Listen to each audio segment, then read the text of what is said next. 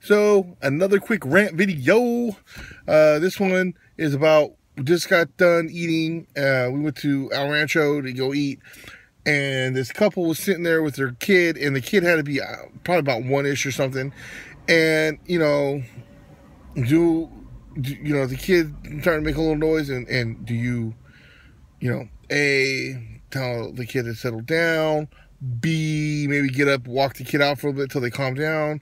Or C, let an iPad babysit your kid. They went with C. Fucking assholes. And before anybody says, oh, but you don't have kids, you don't understand, you don't have kids, you can't really say nothing. Right there. Fuck you. I don't care if I don't have kids or not.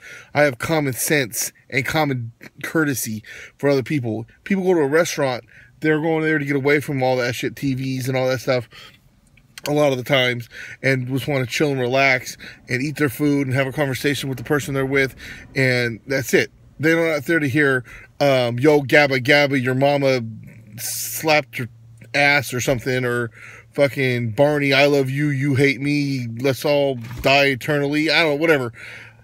I'm not there to watch Sesame Street, okay? I'm not there to watch Mickey Mouse's House Attack, or whatever the hell kid shows they have out there today, okay?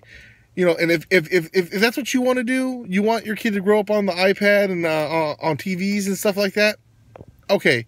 But if you're out in public, have the common courtesy, at least put some headphones on this stupid little shit, okay? The rest of everybody else don't want to hear what that stupid TV show hella loud on your iPad because, you can't, you don't want to deal with your kid making hella noise. And I'm going to say you can't control your kid because obviously little kids are going to cry. It's going to happen. It's only obvious. But I mean, instead of trying to just get up and walk out of the room or something, no. Let's throw this on hella loud and not even try to be discreet about it so everybody can hear. So it's funny thing is, when they finally went to leave, I was like, oh, finally, peace and quiet. The wife didn't really like that. I got a couple dirty looks. I'm used to getting dirty looks from people, but it is what it is. But I mean, like I said, dummy up and, maybe have common courtesy for other people because not everybody wants to hear your kid's TV show while they're out eating. You know what I mean? Like I said, in your house, you do what you want. It's cool. But when you're in a public spot, a public area, you have to remember, there's other people there you have to be courteous of. It's also called common sense. So, yeah.